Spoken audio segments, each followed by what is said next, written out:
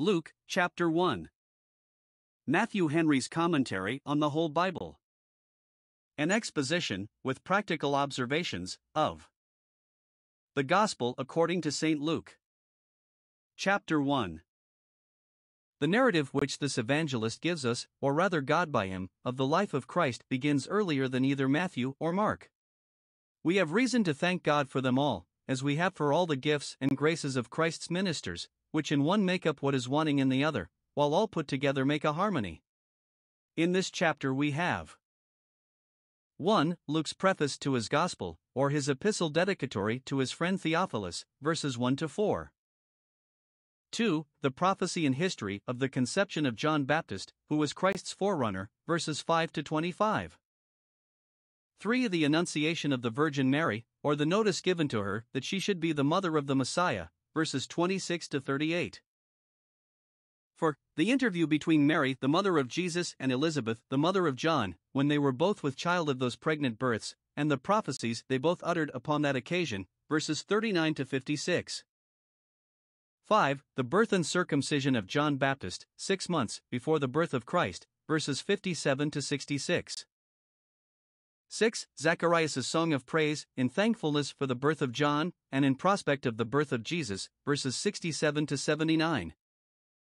7. A short account of John Baptist's infancy, verse 80.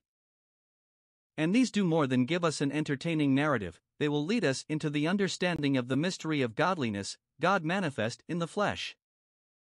Luke 1 verses 1 to 4.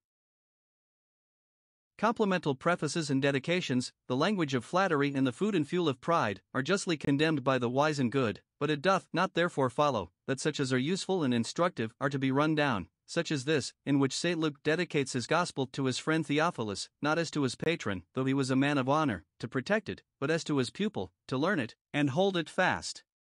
It is not certain who this Theophilus was. The name signifies a friend of God. Some think that it does not mean any particular person, but everyone that is a lover of God. Dr. Hammond quotes some of the ancients understanding it so, and then it teaches us that those who are truly lovers of God will heartily welcome the gospel of Christ, the design and tendency of which are to bring us to God. But it is rather to be understood of some particular person, probably a magistrate, because Luke gives him here the same title of respect which St. Paul gave to Festus the governor, Cratist, Acts 26 verse 25, which we there translate most noble Festus, and here most excellent Theophilus. Note, religion does not destroy civility and good manners, but teaches us, according to the usages of our country, to give honor to them to whom honor is due. Now observe here. 1. Why St. Luke wrote this Gospel. It is certain that he was moved by the Holy Ghost, not only to the writing, but in the writing of it, but in both he was moved as a reasonable creature, and not as a mere machine, and he was made to consider. 1. That the things he wrote of were things that were most surely believed among all Christians, and therefore things which they ought to be instructed in, that they may know what they believe, and things which ought to be transmitted to posterity, who are as much concerned in them as we are, and, in order to that, to be committed to writing, which is the surest way of conveyance to the ages to come. He will not write about things of doubtful disputation, things about which Christians may safely differ from one another and hesitate within themselves, but the things which are, and ought to be, most surely believed, pragmata pepel ro formina, the things which were performed, so some, which Christ and his apostles did, and did with such circumstances as gave a full assurance that they were really done, so that they have gained and established lasting credit. Note, though it is not the foundation of our faith, yet it is a support to it, that the articles of our creed are things that have been long most surely believed. The doctrine of Christ is what thousands of the wisest and best of men have ventured their souls upon with the greatest assurance and satisfaction.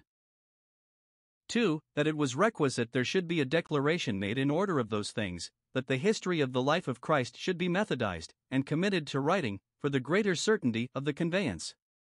When things are put in order, we know the better where to find them for our own use, and how to keep them for the benefit of others. 3. That there were many who had undertaken to publish narratives of the life of Christ, many well-meaning people who designed well, and did well, and what they published had done good, though not done by divine inspiration, nor so well done as might be, nor intended for perpetuity. Note 1. The labors of others in the gospel of Christ, if faithful and honest, we ought to commend and encourage, and not to despise, though chargeable with many deficiencies. 2. Others' services to Christ must not be reckoned to supersede ours, but rather to quicken them. For, that the truth of the things he had to write was confirmed by the concurring testimony of those who were competent and unexceptionable witnesses of them, what had been published in writing already, and what he was now about to publish, agreed with that which had been delivered by word of mouth, over and over, by those who from the beginning were eyewitnesses and ministers of the word. Verse 2. Note 1. The apostles were ministers of the word of Christ, who is the word, so some understand it, or of the doctrine of Christ. They, having received it themselves, ministered it to others. 1 John 1 verse 1. They had not a gospel to make as masters, but a gospel to preach as ministers. 2. The ministers of the word were eyewitnesses of the things which they preached, and, which is also included, ear witnesses. They did themselves hear the doctrine of Christ, and see his miracles, and had them not by report, at second hand, and therefore they could not but speak, with the greatest assurance, the things which they had seen and heard. Acts 4 verse 20. 3. They were so from the beginning of Christ's ministry. Verse 2. He had his disciples with him when he wrought his first miracle. John 2 verse 11. They companied with him all the time he went in and out among them. Acts 1 verse 21, so that they not only heard and saw all that which was sufficient to confirm their faith, but, if there had been anything to shock it, they had opportunity to discover it. For, the written gospel, which we have to this day, exactly agrees with the gospel which was preached in the first days of the church. 5. That he himself had a perfect understanding of the things he wrote of, from the first. Verse 3. Some think that here is a tacit reflection upon those who had written before him, that they had not a perfect understanding of what they wrote, and therefore, here am I, send me, facit indignatio versa my wrath impels my pen, or rather, without reflecting on them, he asserts his own ability for this undertaking. It seemed good to me, having attained to the exact knowledge of all things, anno then from above. So I think it should be rendered, for if he meant the same with from the beginning. Verse 2, as our translation intimates, he would have used the same word. 1. He had diligently searched into these things, had followed after them, so the word is, as the Old Testament prophets are said to have inquired and searched diligently. 1 Peter 1 verse 10. He had not taken things so easily and superficially as others who had written before him, but made it his business to inform himself concerning particulars. 2. He had received his intelligence, not only by tradition, as others had done, but by revelation, confirming that tradition, and securing him from any error or mistake in the recording of it. He sought it from above, so the word intimates, and from thence he had it. Thus, like Elihu, he fetched his knowledge from afar. He wrote his history as Moses wrote his, of things reported by tradition, but ratified by inspiration. 3. He could therefore say that he had a perfect understanding of these things. He knew them, akribos accurately, exactly. Now, having received this from above, it seemed good to me to communicate it, for such a talent as this ought not to be buried. 2. Observe why he sent it to Theophilus. I wrote unto thee these things in order, not that thou mayest give reputation to the work, but that thou mayest be edified by it. Verse 4. That thou mayest know the certainty of those things wherein thou hast been instructed. 1. It is implied that he had been instructed in these things either before his baptism, or since, or both, according to the rule, Matthew 28 verses 19 and 20. Probably, Luke had baptized him, and knew how well instructed he was, peri ho en che the s concerning which thou hast been catechized, so the word is, the most knowing Christians began with being catechized. Theophilus was a person of quality, perhaps of noble birth, and so much the more pains should be taken with such when they are young, to teach them the principles of the oracles of God, that they may be fortified against temptations, and furnished for the opportunities of a high condition in the world. 2. It was intended that he should know the certainty of those things, should understand them more clearly and believe more firmly. There is a certainty in the gospel of Christ, there is that therein which we may build upon, and those who have been well instructed in the things of God when they were young should afterwards give diligence to know the certainty of those things, to know not only what we believe, but why we believe it, that we may be able to give a reason of the hope that is in us. Luke 1 verses 5 to 25. The two preceding evangelists had agreed to begin the gospel with the baptism of John in his ministry, which commenced about 6 months before our Savior's public ministry, and now, things being near a crisis, 6 months was a deal of time, which before was but a little, and therefore this evangelist, designing to give a more particular account than had been given of our Saviour's conception and birth, determines to do so of John Baptist, who in both was his harbinger and forerunner, the morning star to the Son of Righteousness. The evangelist determines thus, not only because it is commonly reckoned a satisfaction and entertainment to know something of the original extraction and early days of those who afterwards prove great men, but because in the beginning of these there were many things miraculous, and presages of what they afterwards proved. In these verses our inspired historian begins as early as the conception of John Baptist. Now observe here. 1. The account given of his parents, verse 5. They lived in the days of Herod the king, who was a foreigner, and a deputy for the Romans, who had lately made Judea a province of the empire. This is taken notice of to show that the scepter was quite departed from Judah, and therefore that now was the time for Shiloh to come, according to Jacob's prophecy, Genesis 49 verse 10. The family of David was now sunk, when it was to rise and flourish again in the Messiah. Note, none ought to despair of the reviving and flourishing of religion, even when civil liberties are lost. Israel enslaved, yet then comes the glory of Israel. Now the father of John Baptist was a priest, a son of Aaron, his name Zacharias.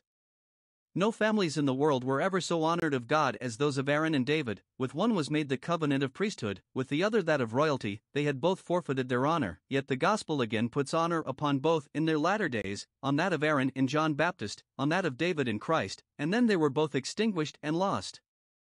Christ was of David's house, his forerunner of Aaron's, for his priestly agency and influence opened the way to his kingly authority and dignity. This Zacharias was of the course of Abia. When in David's time the family of Aaron was multiplied, he divided them into 24 courses, for the more regular performances of their office, that it might never be either neglected for want of hands or engrossed by a few. The eighth of those was that of Abia, 1 Chronicles 24 verse 10, who was descended from Eleazar, Aaron's eldest son, but Dr. Lightfoot suggests that many of the families of the priests were lost in the captivity, so that after their return they took in those of other families, retaining the names of the heads of the respective courses. The wife of this Zacharias was of the daughters of Aaron too, and her name was Elizabeth, the very same name with Elisheba the wife of Aaron, Exodus 6 verse 23. The priests, Joseph of Seth, was very careful to marry within their own family, that they might maintain the dignity of the priesthood and keep it without mixture. Now that which is observed concerning Zacharias and Elizabeth is 1. That they were a very religious couple, verse 6. They were both righteous before God, they were so in his sight, whose judgment, we are sure, is according to truth. They were sincerely and really so. They are righteous indeed that are so before God, as Noah in his generation, Genesis 7 verse 1. They approved themselves to him, and he was graciously pleased to accept them.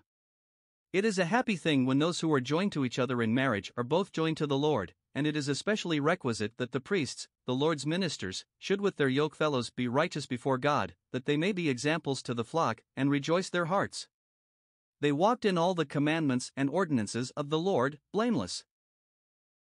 1. Their being righteous before God was evidenced by the course and tenor of their conversations. They showed it, not by their talk, but by their works, by the way they walked in and the rule they walked by.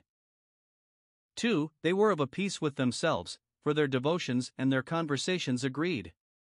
They walked not only in the ordinances of the Lord, which related to divine worship, but in the commandments of the Lord, which have reference to all the instances of a good conversation, and must be regarded. 3. They were universal in their obedience, not that they never did in anything come short of their duty, but it was their constant care and endeavor to come up to it. For, herein, though they were not sinless, yet they were blameless. Nobody could charge them with any open scandalous sin. They lived honestly and inoffensively, as ministers and their families are in a special manner concerned to do, that the ministry be not blamed in their blame. 2. That they had been long childless, verse 7. Children are a heritage of the Lord. But there are many of his heirs in a married state, that yet are denied this heritage. They are valuable desirable blessings, yet many there are, who are righteous before God, and, if they had children, would bring them up in his fear, who yet are not thus blessed, while the men of this world are full of children, Psalm 17 verse 14, and send forth their little ones like a flock, Job 21 verse 11. Elizabeth was barren, and they began to despair of ever having children, for they were both now well stricken in years, when the women that have been most fruitful leave off bearing. Many eminent persons were born of mothers that had been long childless, as Isaac, Jacob, Joseph, Samson, Samuel, and so here John Baptist, to make their birth the more remarkable and the blessing of it the more valuable to their parents, and to show that when God keeps his people long waiting for mercy, he sometimes is pleased to recompense them for their patience by doubling the worth of it when it comes. 2. The appearing of an angel to his father Zacharias, as he was ministering in the temple, verses 8 to 11. Zechariah the prophet was the last of the Old Testament that was conversant with angels, and Zacharias the priest the first in the New Testament. Observe 1. How Zacharias was employed in the service of God. Verse 8. He executed the priest's office before God, in the order of his course. It was his week of waiting, and he was upon duty. Though his family was not built up, or made to grow, yet he made conscience of doing the work of his own place and day. Though we have not desired mercies, yet we must keep close to enjoin services, and, in our diligent and constant attendance on them, we may hope that mercy and comfort will come at last. Now it fell to Zacharias' lot to burn incense morning and evening for that week of his waiting, as other services fell to other priests by lot likewise. The services were directed by lot, that some might not decline them and others engross them, and that, the disposal of the lot being from the Lord, they might have the satisfaction of a divine call to the work. This was not the high priest burning incense on the Day of Atonement, as some have fondly imagined, who have thought by that to find out the time of our Saviour's birth, but it is plain that it was the burning of the daily incense at the altar of incense, verse 11, which was in the temple, verse 9, not in the most holy place, into which the high priest entered. The Jews say that one and the same priest burned not incense twice in all his days. There were such a multitude of them, at least never more than 1 week. It is very probable that this was upon the Sabbath day, because there was a multitude of people attending, verse 10, which ordinarily was not on a weekday, and thus God usually puts honor upon his own day. And then if Dr. Lightfoot reckon, with the help of the Jewish calendar, that this course of Abia fell on the 17th day of the 3rd month, the month Sivan, answering to part of May and part of June, it is worth observing that the portions of the law and the prophets which were read this day in synagogues were very agreeable to that which was doing in the temple, namely, the law of the Nazarites, Numbers 6, and the conception of Samson, Judges 13. While Zacharias was burning incense in the temple, the whole multitude of the people were praying without, verse 10. Dr. Lightfoot says that there were constantly in the temple, at the hour of prayer, the priests of the course that then served, and, if it were the Sabbath day, those of that course also that had been in waiting the week before, and the Levites that served under the priests, and the men of the station, as the rabbin called them, who were the representatives of the people, in putting their hands upon the head of the sacrifices, and many besides, who, moved by devotion, left their employments, for that time, to be present at the service of God. And those would make up a great multitude, especially on Sabbaths and feast days. Now these all addressed themselves to their devotions, in mental prayer, for their voice was not heard, when by the tinkling of a bell they had noticed that the priest was gone in to burn incense.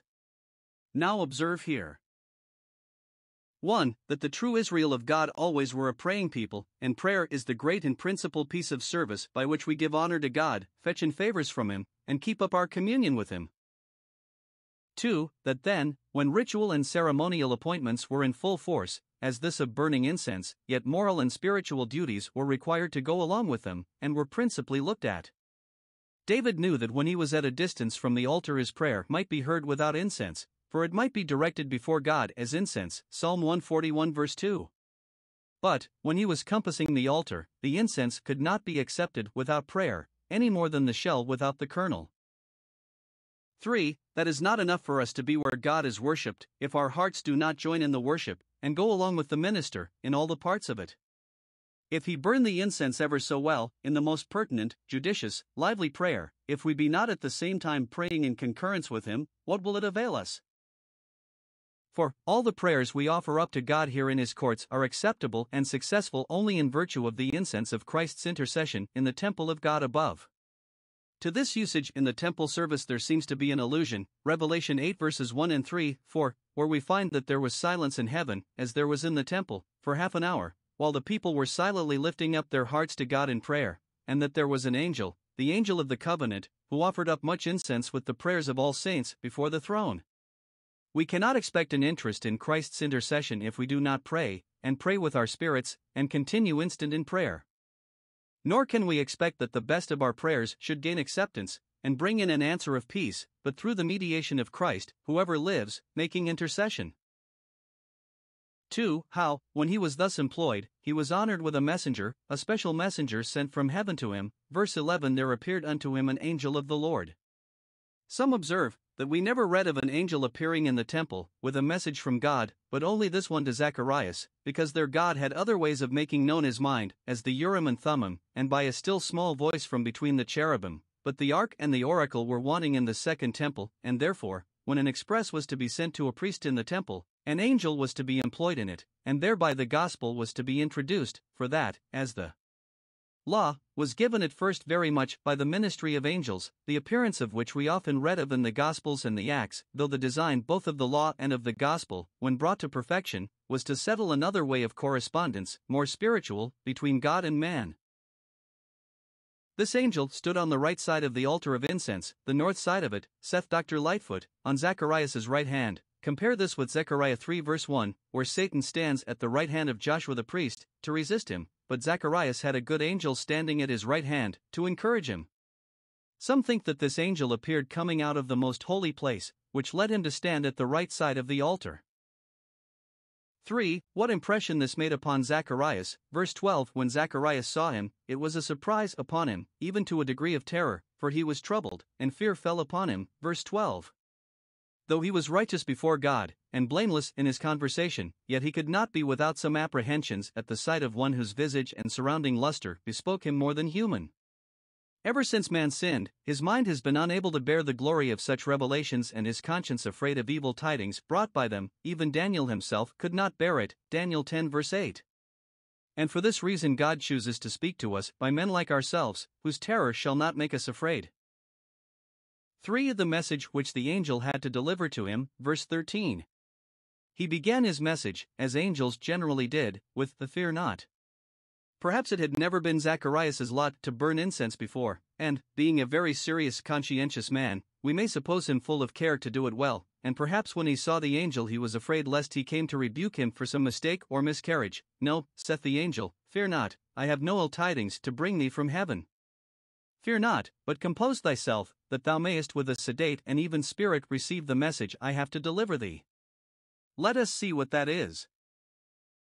1. The prayers he has often made shall now receive an answer of peace. Fear not, Zacharias, for thy prayer is heard. 1. If he means his particular prayer for his son to build up his family, it must be the prayers he had formerly made for that mercy, when he was likely to have children, but we may suppose, now that he and his wife were both well stricken in years, as they had done expecting it, so they had done praying for it, like Moses, it sufficeth them, and they speak no more to God of that matter. Deuteronomy 3 verse 26. But God will now, in giving this mercy, look a great way back to the prayers that he had made long since for and with his wife, as Isaac for and with his, Genesis 25 verse 21. Note, prayers of faith are filed in heaven, and are not forgotten, though the thing prayed for is not presently given in. Prayers made when we were young and coming into the world may be answered when we are old and going out of the world. But 2. If he means the prayers he was now making, and offering up with his incense, we may suppose that those were according to the duty of his place, for the Israel of God and their welfare, and the performance of the promises made to them concerning the Messiah and the coming of his kingdom. This prayer of thine is now heard, for thy wife shall shortly conceive him that is to be the Messiah's forerunner. Some of the Jewish writers themselves say that the priest, when he burned incense, prayed for the salvation of the whole world, and now that prayer shall be heard. Or 3. In general, the prayers thou now makest, and all thy prayers, are accepted of God, and come up for a memorial before him, as the angel said to Cornelius, when he visited him at prayer, Acts 10 verses 30 and 31, and this shall be the sign that thou art accepted of God, Elizabeth shall bear thee a son. Note, it is very comfortable to praying people to know that their prayers are heard, and those mercies are doubly sweet that are given in answer to prayer. 2. He shall have a son in his old age, by Elizabeth his wife, who had been long barren, that by his birth, which was next to miraculous, people might be prepared to receive and believe a virgin's bringing forth of a son, which was perfectly miraculous. He is directed what name to give his son. Call him John, in Hebrew Johanan, a name we often meet in the Old Testament. It signifies gracious. The priests must beseech God that he will be gracious, Malachi 1 verse 9, and must so bless the people, Numbers 6 verse 25. Zacharias was now praying thus, and the angel tells him that his prayer is heard, and he shall have a son, whom, in token of an answer to his prayer, he shall call gracious, or, the Lord will be gracious, Isaiah 30 verses 18 and 19. 3. This son shall be the joy of his family and of all his relations, verse 14. He shall be another Isaac, thy laughter, and some think that is partly intended in his name, John. He shall be a welcome child. Thou for thy part shall have joy and gladness. Note, mercies that have been long waited for, when they come at last, are the more acceptable. He shall be such a son as thou shalt have reason to rejoice in. Many parents, if they could foresee what their children will prove, instead of rejoicing at their birth, would wish they had never been. But I will tell thee what thy son will be, and then thou wilt not need to rejoice with trembling at his birth, as the best must do, but mayest rejoice with triumph at it. Nay, and many shall rejoice at his birth, all the relations of the family will rejoice in it, and all its well-wishers, because it is for the honor and comfort of the family, verse 58. All good people will rejoice that such a religious couple as Zacharias and Elizabeth have a son, because they will give him a good education, such as, it may be hoped, will make him a public blessing to his generation. Yeah, and perhaps many shall rejoice by an unaccountable instinct, as a presage of the joyous days the gospel will introduce. 4. This son shall be a distinguished favorite of heaven, and a distinguished blessing to the earth. The honor of having a son is nothing to the honor of having such a son. 1. He shall be great in the sight of the Lord. Those are great indeed that are so in God's sight, not those that are so in the eye of a vain and carnal world. God will set him before his face continually, will employ him in his work and send him on his errands, and that shall make him truly great and honorable. He shall be a prophet, yea, more than a prophet, and upon that account as great as any that ever were born of women. Matthew 11 verse 11. He shall live very much retired from the world, out of men's sight, and, when he makes a public appearance, it will be very mean, but he shall be great, in the sight of the Lord. 2. He shall be a Nazarite, set apart to God from everything that is polluting. In token of this, according to the law of Nazariteship, he shall drink neither wine nor strong drink, or, rather, neither old wine nor new, for most think that the word here translated strong drink signifies some sort of wine, perhaps those that we call made wines, or anything that is intoxicating.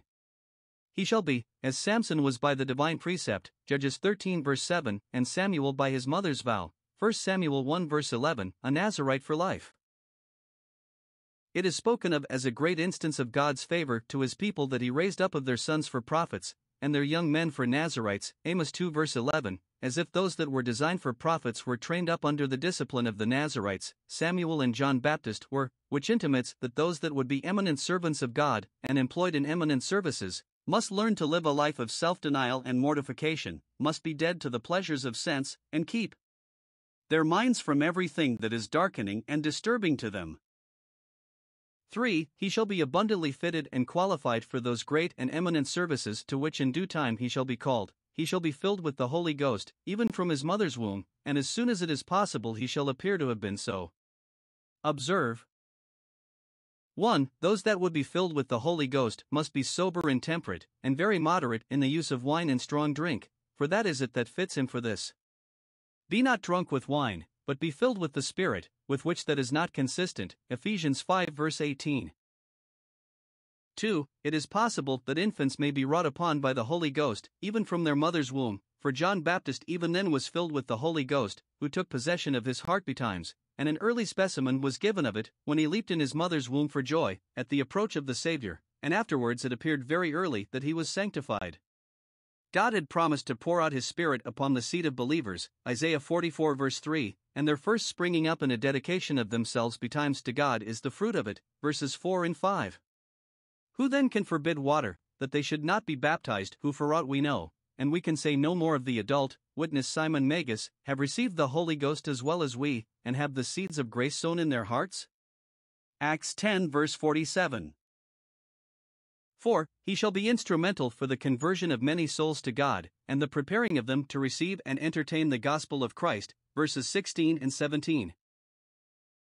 1. He shall be sent to the children of Israel, to the nation of the Jews, to whom the Messiah also was first sent, and not to the Gentiles, to the whole nation, and not the family of the priests only, with which, though he was himself of that family, we do not find he had any particular intimacy or influence. 2. He shall go before the Lord their God, that is, before the Messiah, whom they must expect to be, not their king, in the sense wherein they commonly take it, a temporal prince to their nation, but their Lord and their God, to rule and defend, and serve them in a spiritual way by his influence on their hearts.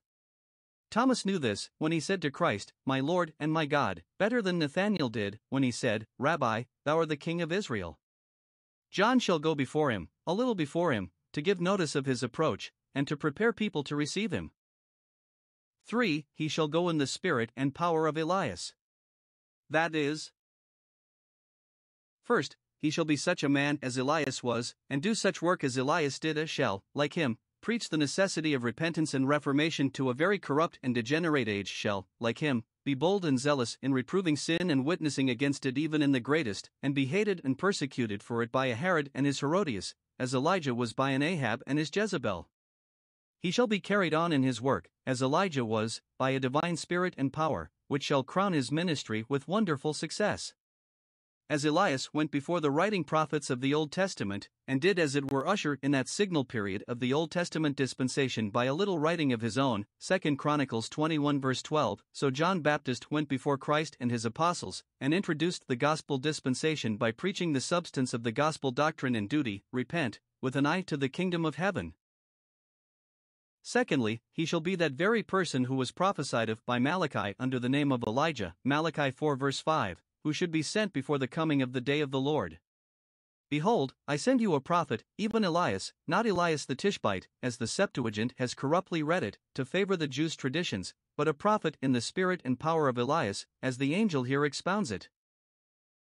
4. He shall turn many of the children of Israel to the Lord their God, shall incline their hearts to receive the Messiah, and bid him welcome, by awakening them to a sense of sin and a desire of righteousness.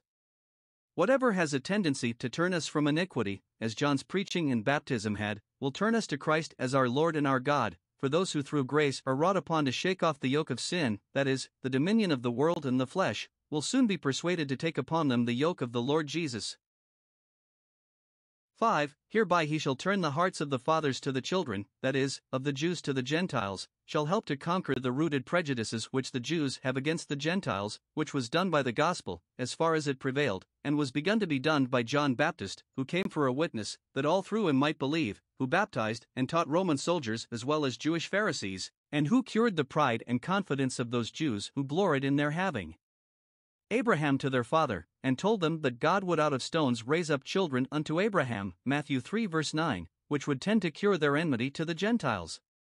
Dr. Lightfoot observes, it is the constant usage of the prophets to speak of the church of the Gentiles as children to the Jewish church, Isaiah 54 verses 5 and 6, 13, 60:4, 9, 62:5, 66:12. When the Jews that embraced the faith of Christ were brought to join in communion with the Gentiles that did so too, then the heart of the fathers was turned to the children. And he shall turn the disobedient to the wisdom of the just, that is, he shall introduce the gospel, by which the Gentiles, who are now disobedient, shall be turned, no so much to their fathers the Jews, but to the faith of Christ, here called the wisdom of the just, in communion with the believing Jews, or thus, he shall turn the hearts of the fathers with the children, that is, the hearts of old and young, shall be instrumental to bring some of every age to be religious, to work a great reformation in the Jewish nation, to bring them off from a ritual traditional religion which that had rested in, and to bring them up to substantial serious godliness, and the effect of this will be, that enmities will be slain and discord made to cease, and they are at variance, being united in his baptism, will be better reconciled one to another. This agrees with the account Josephus gives of John Baptist, Antique 18.117-118. That he was a good man, and taught the Jews the exercise of virtue, in piety towards God, and righteous towards one another, and that they should convene and knit together in baptism. And he saith, the people flocked after him, and were exceedingly delighted in his doctrine. Thus he turned the hearts of fathers and children to God and to one another, by turning the disobedient to the wisdom of the just. Observe. First, true religion is the wisdom of just men, in distinction from the wisdom of the world. It is both our wisdom and our duty to be religious, there is both equity and prudence in it. Secondly, it is not possible but that those who have been unbelieving and disobedient may be turned to the wisdom of the just. Divine grace can conquer the greatest ignorance and prejudice. Thirdly, the great design of the gospel is to bring people home to God, and to bring them nearer to one another, and on this errand John Baptist is sent. In the mention that is twice made of his turning people, there seems to be an allusion to the name of the Tishbite, which is given to Elijah, which, some think, does not denote the country or city he was of, but has an appellative signification, and therefore the render it Elijah the Converter, one that was much employed, and very successful, in conversion work. The Elias of the New Testament is therefore said to turn or convert many to the Lord their God. 6. Hereby he shall make ready a people prepared for the Lord, shall dispose the minds of people to receive the doctrine of Christ, that thereby they may be prepared for the comforts of his coming. Note: first, all that are to be devoted to the Lord, and made happy in him, must first be prepared and made ready for him. We must be prepared by grace in this world for the glory in the other, by the terrors of the law for the comforts of the gospel, by the spirit of bondage for the spirit of adoption. Secondly, nothing has a more direct tendency to prepare people for Christ than the doctrine of repentance received and submitted to. When sin is thereby made grievous, Christ will become very precious. For Zacharias' unbelief of the angel's prediction, and the rebuke he was laid under for that unbelief. He heard all that the angel had to say, and should have bowed his head, and worshipped the Lord, saying, Be it unto thy servant according to the word which thou hast spoken, but it was not so. We are here told 1. What his unbelief spoke, verse 18. He said to the angel, Whereby shall I know this? This was not a humble petition for the confirming of his faith, but a peevish objection against what was said to him as altogether incredible, as if he should say, I can never be made to believe this. He could not but perceive that it was an angel that spoke to him. The message delivered, having reference to the Old Testament prophecies, carried much of its own evidence along with it. There are many instances in the Old Testament of those that had children when they were old, yet he cannot believe that he shall have this child of promise, for I am an old man, and my wife hath not only been all her days barren, but is now well stricken in years, and not likely ever to have children. Therefore he must have a sign given him, or he will not believe.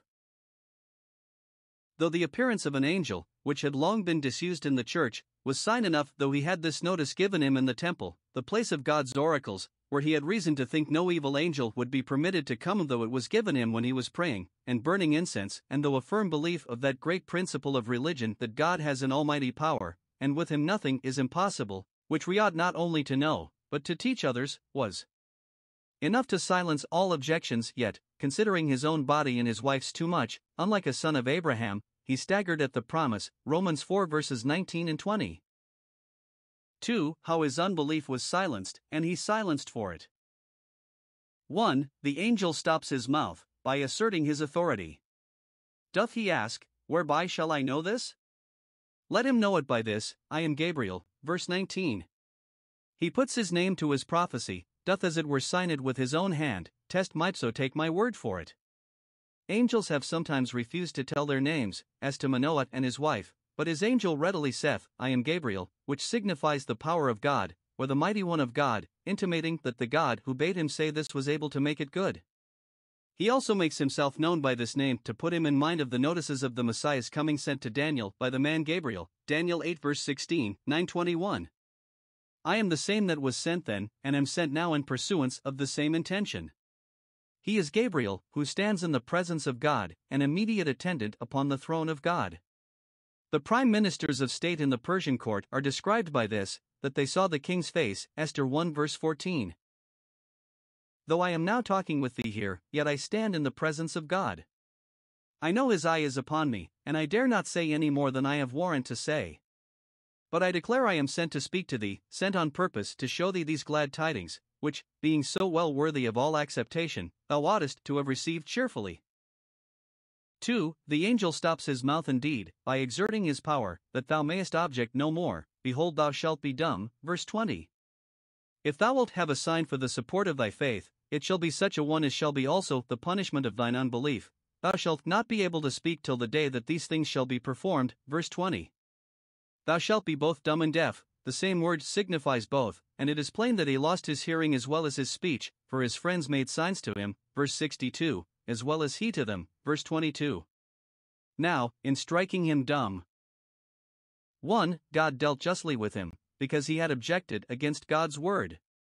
Hence we may take occasion to admire the patience of God and his forbearance toward us, that we, who have often spoken to his dishonor, have not been struck dumb, as Zacharias was, and as we had been if God had dealt with us according to our sins. 2. God dealt kindly with him, and very tenderly and graciously. 4. First, thus he prevented his speaking any more such distrustful unbelieving words. If he has thought evil, and will not himself lay his hands upon his mouth, nor keep it as with a bridle, God will. It is better not to speak at all than to speak wickedly. Secondly, thus he confirmed his faith, and, by his being disabled to speak, he is enabled to think the better. If by the rebukes we are under for our sin we be brought to give more credit to the word of God, we have no reason to complain of them. Thirdly, thus he was kept from divulging the vision, and boasting of it, which otherwise he would have been apt to do, whereas it was designed for the present to be lodged as a secret with him. Fourthly, it was a great mercy that God's words should be fulfilled in their season, notwithstanding his sinful distrust. The unbelief of man shall not make the promises of God of no effect, they shall be fulfilled in their season, and he shall not be forever dumb, but only till the day that these things shall be performed, and then thy lips shall be opened, that thy mouth may show forth God's praise. Thus, though God chastens the iniquity of his people with the rod, yet his loving kindness he will not take away. 5. The return of Zacharias to the people, and at length to his family, and the conception of this child of promise, the son of his old age. 1. The people stayed, expecting Zacharias to come out of the temple, because he was to pronounce the blessing upon them in the name of the Lord, and, though he stayed beyond the usual time, yet they did not, as is too common in Christian congregations, hurry away without the blessing, but waited for him, marveling that he tarried so long in the temple, and afraid lest something was amiss. Verse 21. 2. When he came out, he was speechless. Verse 22. He was now to have dismissed the congregation with a blessing, but was dumb and not able to do it, that the people may be minded to expect the Messiah, who can command the blessing, who blesseth indeed, and in whom all the nations of the earth are blessed. Aaron's priesthood is now shortly to be silenced and set aside, to make way for the bringing in of a better hope. 3. He made a shift to give them to understand that he had seen a vision, by some awful signs he made, for he beckoned to them, and remained speechless. Verse 22. This represents to us the weakness and deficiency of the Levitical priesthood, in comparison with Christ's priesthood and the dispensation of the gospel. The Old Testament speaks by signs, gives us some intimations of divine and heavenly things, but imperfect and uncertain. It beckons to us, but remains speechless. It is the gospel that speaks to us articulately, and gives us a clear view of that which the Old Testament was seen through a glass darkly. For he stayed out the days of his ministration, for, his lot being to burn incense, he could do that, though he was dumb and deaf. When we cannot perform the service of God so well as we would, yet, if we perform it as well as we can, God will accept of us in it. 5. He then returned to his family, and his wife conceived, verses 23 and 24. She conceived by virtue of the promise, and, being sensible of it, she hid herself 5 months, she kept house, and kept it private, and did not go abroad so much as she used to do. 1. Lest she should do herself any prejudice, so as might occasion her miscarrying, or any hurt to the conception. 2. Lest she should contract any ceremonial pollution which might entrench upon the Nazariteship of her child, remembering the command given to Samson's mother in a like case, and applying it to herself. She must not touch any unclean thing while she is with child of a Nazarite. Judges 13 verse 14. And though 5 months are mentioned, because of what follows in the 6th month, yet we may suppose that she did in like manner take care of herself during the whole time of her being with child. 3. Some think it was in an excess of modesty that she hid herself, ashamed it should be said that one of her age should be with child. Shall she have pleasure, being old, her Lord being old also? Genesis 18 verse 12. Or, it was in token of her humility, that she might not seem to boast of the honor God had put upon her. For, she hid herself for devotion, that she might spend her time in prayer and praise. The saints are God's hidden ones. She gives this reason for her retirement: for thus hath the Lord dealt with me, not only thus graciously in giving me a child, but thus honorably in giving me such a child as is to be a Nazarite, for so her husband might by writing signify to her winky face. He hath taken away my reproach among men. Fruitfulness was looked upon to be so great a blessing among the Jews, because of the promises of the increase of their nation, and the rising of the Messiah among them, that it was a great reproach to be barren, and those who were so, though ever so blameless, were concluded to be guilty of some great sin unknown, for which they were punished. Now Elizabeth triumphs, that not only this reproach is taken away, but great glory is put upon her instead of it. Thus hath the Lord dealt with me, beyond any thought or expectation of mine in the days wherein he looked on me. Note, in God's gracious dealings with us we ought to observe his gracious regards to us. He has looked on us with compassion and favor, and therefore has thus dealt with us. Luke 1 verses 26 to 38. We have here notice given us of all that it was fit we should know concerning the incarnation and conception of our blessed Saviour, 6 months after the conception of John. The same angel, Gabriel, that was employed in making known to Zacharias God's purpose concerning his son, is employed in this also, for in this, the same glorious work of redemption, which was begun in that, is carried on. As bad angels are none of the redeemed, so good angels are none of the redeemers, yet they are employed by the Redeemer as his messengers, and they go cheerfully on his errands, because they are his Father's humble servants, and his children's hearty friends and well-wishers. 1. We have here an account given of the mother of our Lord, of whom he was to be born, whom, though we are not to pray to, yet we ought to praise God for. 1. Her name was Mary, the same name with Miriam, the sister of Moses and Aaron. The name signifies exalted, and a great elevation it was to her indeed to be thus favored above all the daughters of the house of David. 2. She was a daughter of the royal family, lineally descended from David, and she herself and all her friends knew it, for she went under the title and character of the house of David, though she was poor and low in the world, and she was enabled by God's providence, and the care of the Jews, to preserve their genealogies, to make it out, and as long as the promise of the Messiah was to be fulfilled it was worth keeping, but for those now, who are brought low in the world, to have descended from persons of honor, is not worth mentioning. 3. She was a virgin, a pure unspotted one, but espoused to one of the same royal stock, like her, however, of low estate, so that upon both accounts there was, as it was fit there should be, an equality between them. His name was Joseph, he also was of the house of David, Matthew 1 verse 20. Christ's mother was a virgin, because he was not to be born by ordinary generation, but miraculously, it was necessary that he should be so, that, though he must partake of the nature of man, yet not of the corruption of that nature, but he was born of a virgin espoused, made up to be married, and contracted, to put honor upon the married state, that might not be brought into contempt, which was an ordinance in innocency, by the Redeemer's being born of a virgin. 4. She lived in Nazareth, a city of Galilee, a remote corner of the country, and in no reputation for religion or learning, but which bordered upon the heathen, and therefore was called Galilee of the Gentiles. Christ's having his relations resident there intimates favor in reserve for the Gentile world. And Dr. Lightfoot observes that Jonah was by birth a Galilean, and Elijah and Elisha very much conversant in Galilee, who were all famous prophets of the Gentiles.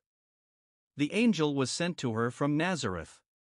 Note, no distance or disadvantage of place shall be a prejudice to those for whom God has favors in store. The angel Gabriel carries his message as cheerfully to Mary in Nazareth in Galilee as to Zacharias in the temple at Jerusalem.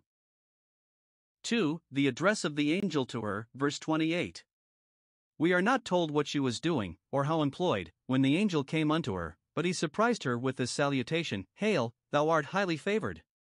This was intended to raise in her 1. A value for herself, and, though it is very rare that any need to have any sparks struck into their breast with such design, yet in some, who like Mary pour only on their low estate, there is occasion for it. 2. An expectation of great news, not from abroad, but from above. Heaven designs, no doubt, uncommon favors for one whom an angel makes court to with such respect. Hail thou, chair rejoice thou. It was the usual form of salutation, it expresses an esteem of her, and goodwill to her and her prosperity. 1. She is dignified, thou art highly favored. God, in his choice of thee to be the mother of the Messiah, has put an honor upon thee peculiar to thyself, above that of Eve, who was the mother of all living. The vulgar Latin translates this gratia pleniful of grace, and thence gathers that she had more of the inherent graces of the Spirit than ever any had, whereas it is certain that this bespeaks no other than the singular favor done her in preferring her to conceive and bear our blessed Lord, an honor which, since he was to be the seed of the woman, some woman must have, not for personal merit, but purely for the sake of free grace, and she is pitched upon. Even so, Father, because it seemed good unto thee. 2. She has the presence of God with her. The Lord is with thee, though poor and mean, and perhaps now forecasting how to get a livelihood and maintain a family in the married state. The angel with this word raised the faith of Gideon. Judges 6 verse 12. The Lord is with thee.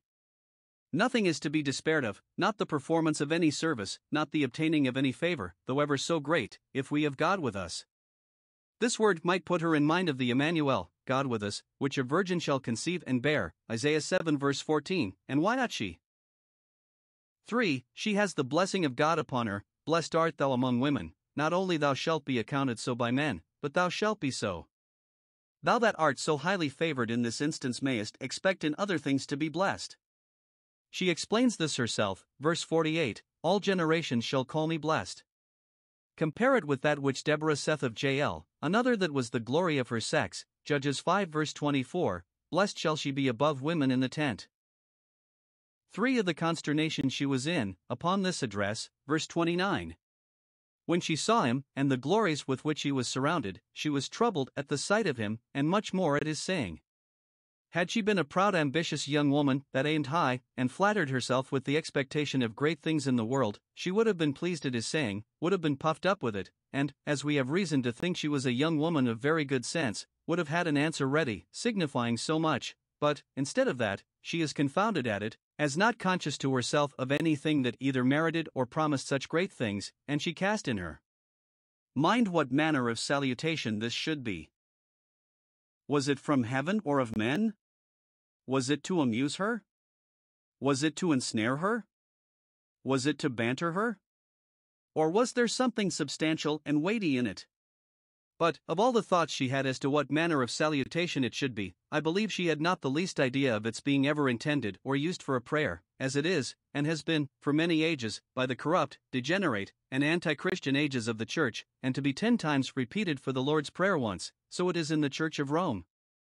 But her thoughtfulness upon this occasion gives a very useful intimation to young people of her sex, when addresses are made to them, to consider and cast in their minds what manner of salutations they are, whence they come, and what their tendency is, that they may receive them accordingly, and may always stand on their guard.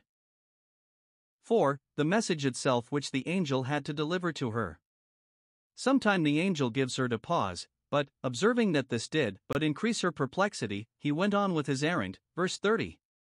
To what he had said she made no reply, he therefore confirms it, Fear not, Mary, I have no other design than to assure thee that thou hast found favor with God more than thou thinkest of, as there are many who think they are more favored with God than they really are. Note, those that have found favor with God should not give way to disquieting distrustful fears. Doth God favor thee? Fear not, though the world frown upon thee. Is he for thee? No matter who is against thee. 1. Though she is a virgin, she shall have the honor of being a mother. Thou shalt conceive in thy womb, and bring forth a son, and thou shalt have the naming of him, thou shalt call his name Jesus. Verse 31. It was the sentence upon Eve, that, though she should have the honor to be the mother of all living, yet this mortification shall be an allay to that honor, that her desire shall be to her husband, and he shall rule over her. Genesis 3 verse 16. But Mary has the honor without the allay. 2. Though she lives in poverty and obscurity, yet she shall have the honor to be the mother of the Messiah. Her son shall be named Jesus, a Savior, such a one as the world needs, rather than such one as the Jews expect. 1. He will be very nearly allied to the upper world. He shall be great, truly great, incontestably great, for he shall be called the Son of the Highest, the Son of God, who is the highest, of the same nature, as the Son is of the same nature with the Father, and very dear to him, as the Son is to the Father. He shall be called, and not miscalled, the Son of the Highest, for he is himself God over all, blessed forevermore. Romans 9 verse 5. Note, those who are the children of God, though but by adoption and regeneration, are truly great, and therefore are concerned to be very good. 1 John 3 verses 1 and 2. 2. He will be very highly preferred in the lower world, for, though born under the most disadvantageous circumstances possible, and appearing in the form of a servant, yet the Lord God shall give unto him the throne of his father David. Verse 32.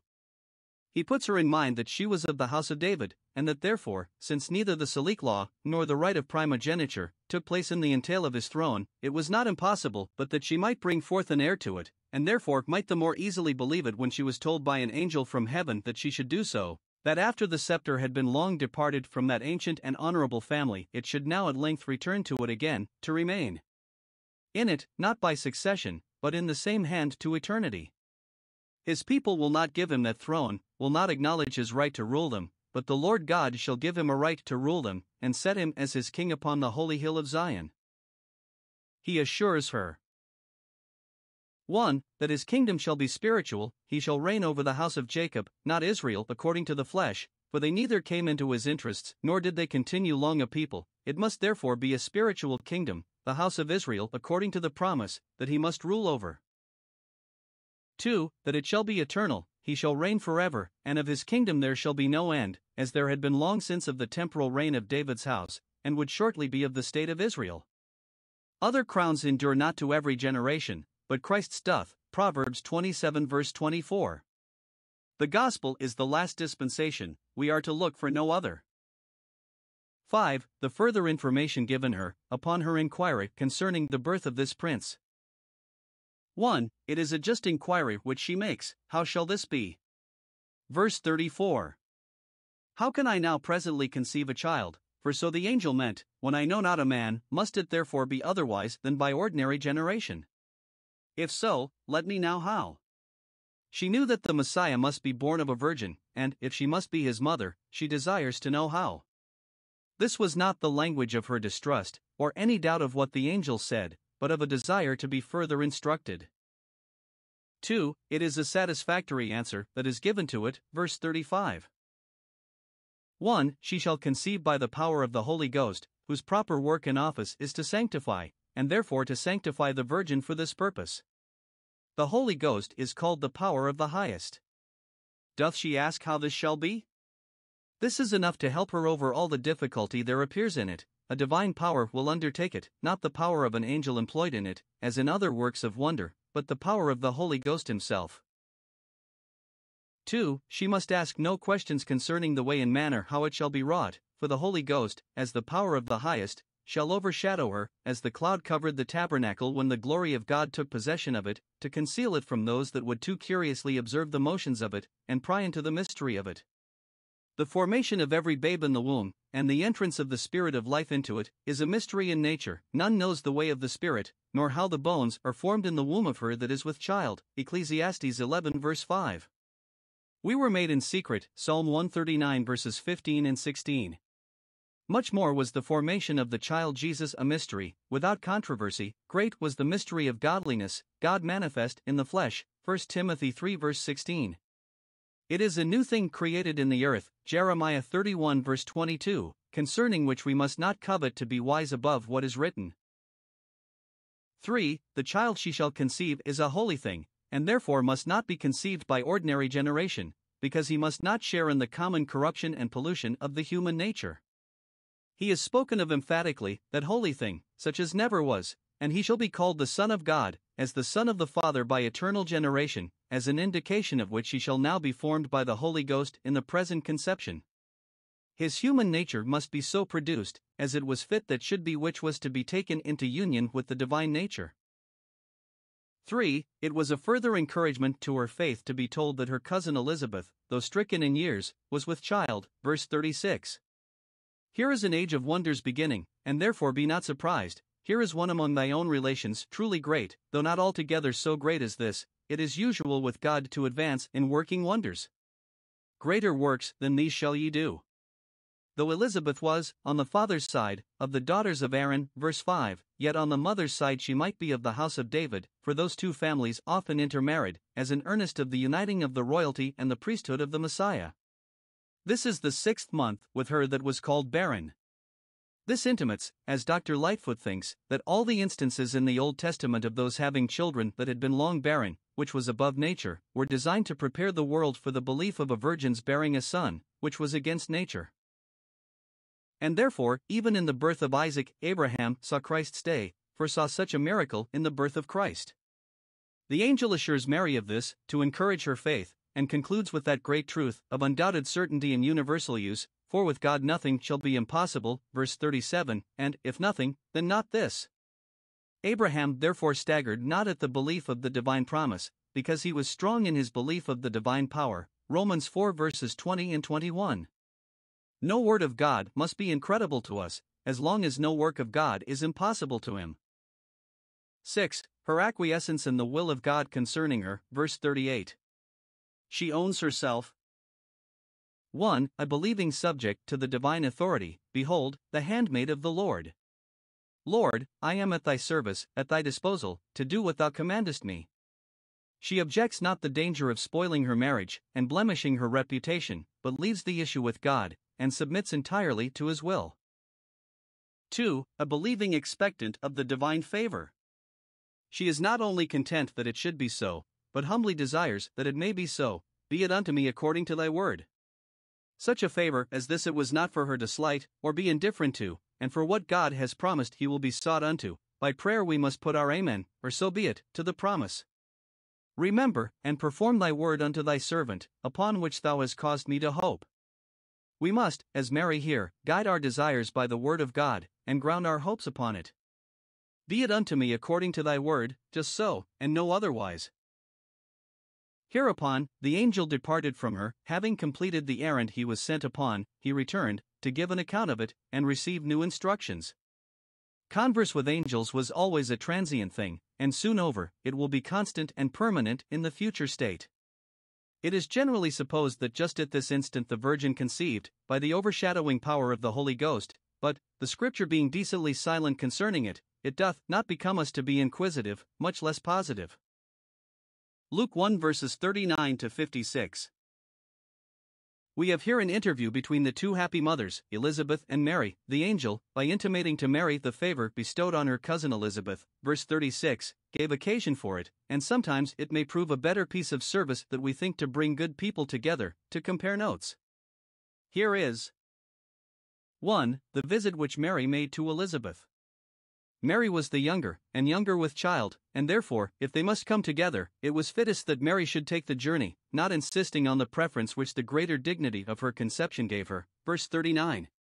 She arose, and left her affairs, to attend this greater matter. In those days, at that time, as it is commonly explained, Jeremiah 33 verse 15, 50:4, in a day or two after the angel had visited her, taking some time first, as it is supposed, for her devotion, or rather hastening away to her cousin's, where she would have more leisure, and better help, in the family of a priest.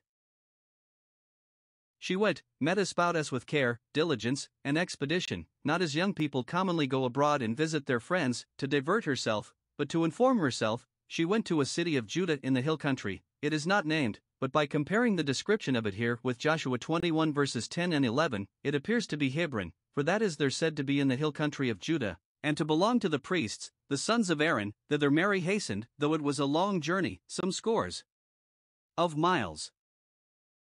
1. Dr. Lightfoot offers a conjecture that she was to conceive our Savior there at Hebron, and perhaps had so much intimated to her by the angel, or some other way, and therefore she made such haste thither.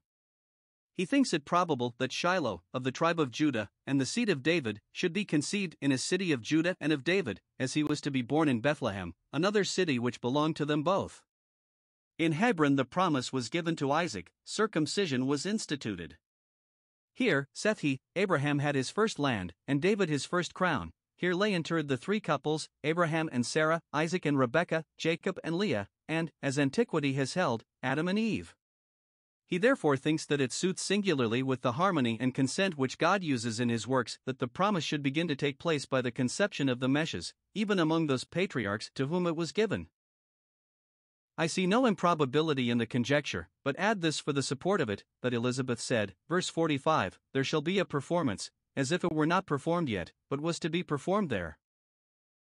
2. It is generally supposed that she went thither for the confirming of her faith by the sign which the angel had given her, her cousins being with child, and to rejoice with her sister favorite. And, besides, she went thither, perhaps, that she might be more retired from company, or else might have more agreeable company than she could have in Nazareth.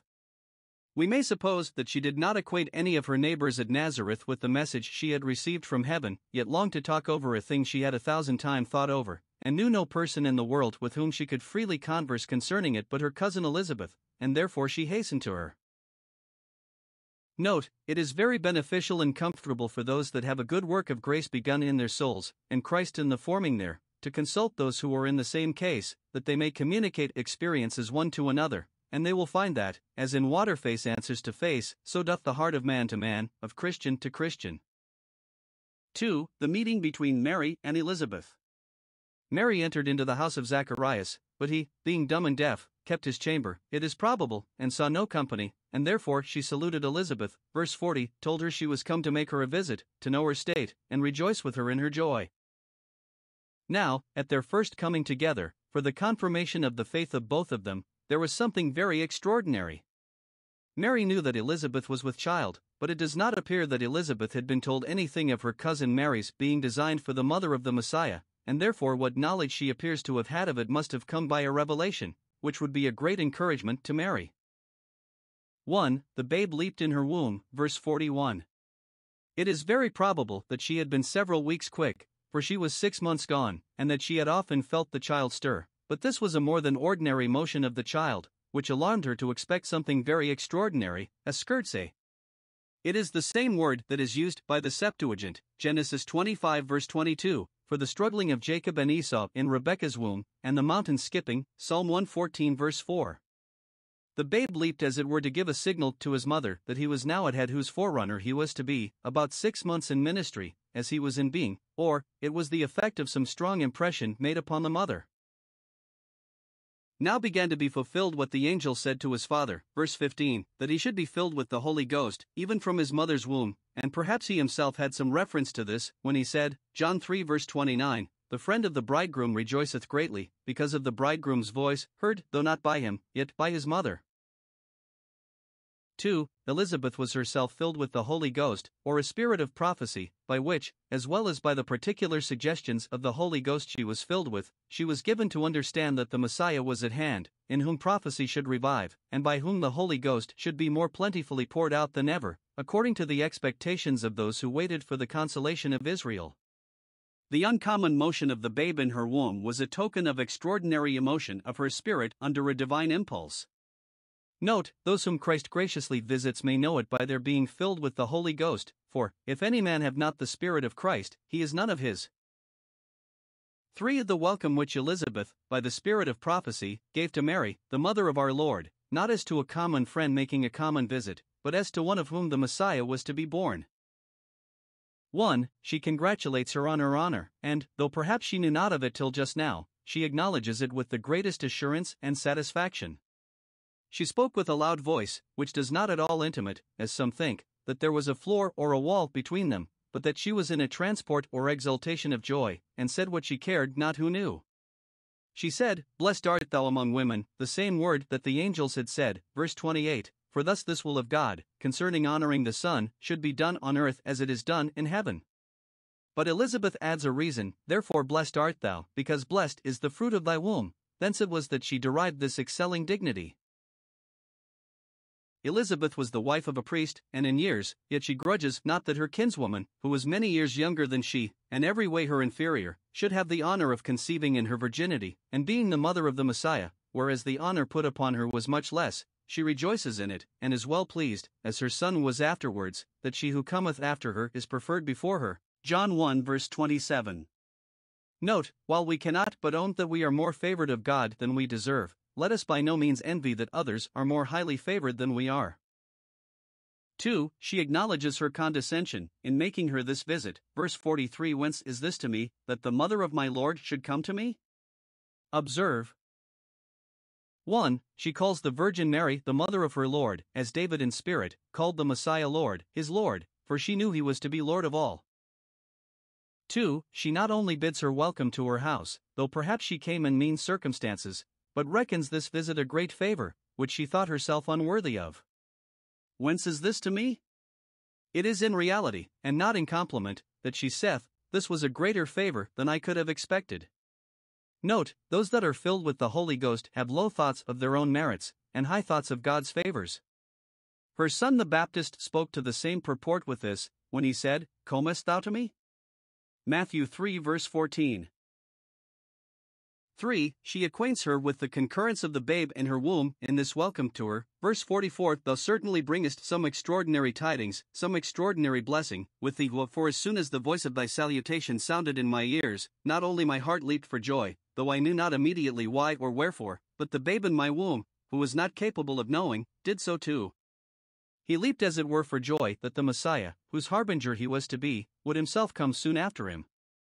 This would serve very much to strengthen the faith of the Virgin, that there were such assurances as these given to others, and it would be in part the accomplishment of what had been so often foretold, that there should be universal joy before the Lord, when he cometh. Psalm 98 verses 8 and 9. For, she commends her faith, and encourages it. Verse 45. Blessed is she that believed. Believing souls are blessed souls, and will be found so at last. This blessedness cometh through faith, even the blessedness of being related to Christ, and having him formed in the soul. They are blessed who believe the word of God, for that word will not fail them. There shall, without doubt, be a performance of those things which are told her from the Lord. Note, the inviolable certainty of the promise is the undoubted felicity of those that build upon it and expect their all from it. The faithfulness of God is the blessedness of the faith of the saints.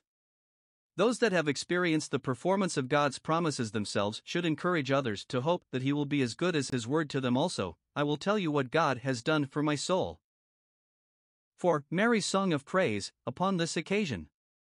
Elizabeth's prophecy was an echo to the Virgin Mary's salutation, and this song is yet a stronger echo to that prophecy, and shows her to be no less filled with the Holy Ghost than Elizabeth was.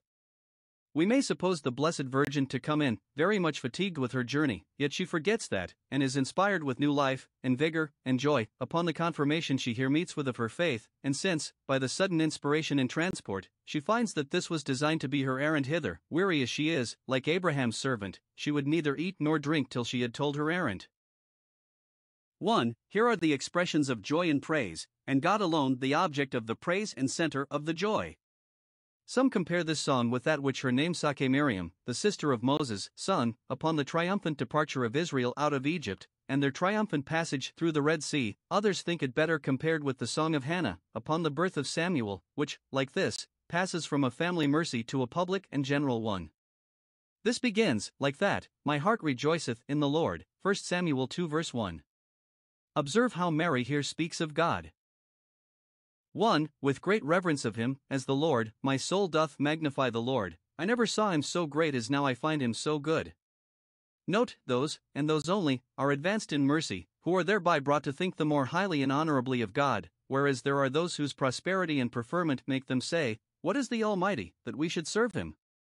The more honor God has any way put upon us, the more honor we must study to give to him, and then only are we accepted in magnifying the Lord, when our souls magnify him, and all that is within us. Praising work must be soul work. 2. With great complacency in him as her Savior, my spirit rejoiceth in God my Savior. This seems to have reference to the Messiah, whom she was to be the mother of. She calls him God her Savior, for the angel had told her that he should be the Son of the Highest, and that his name should be Jesus, the Savior. This she fastened upon, with application to herself, he is God my Savior.